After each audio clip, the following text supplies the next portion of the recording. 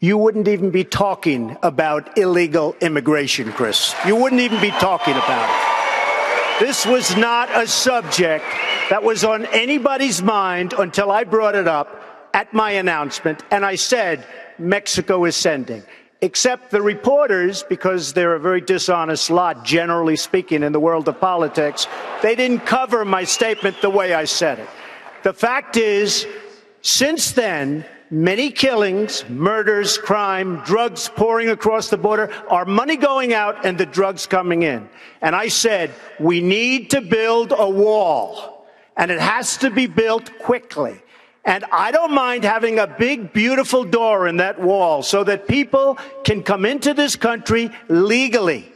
But criminals across the border. 30 seconds. Border Patrol. I was at the border last week.